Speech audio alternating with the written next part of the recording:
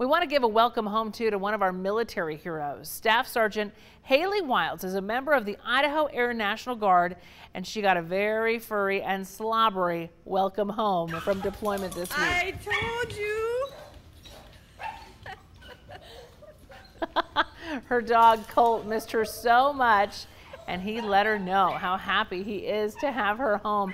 According to Hailie's mom, this dog has just been lost without Hailie. So she was deployed to Southeast Asia with the 124th Fighter Wing. Thank you for your service, your sacrifice, and I hope you get a lot of time with Colt. I don't think he's going to let her out of his sight for a long time to come. How heartwarming is that, though? What a great way to be welcomed home with all those dog kisses.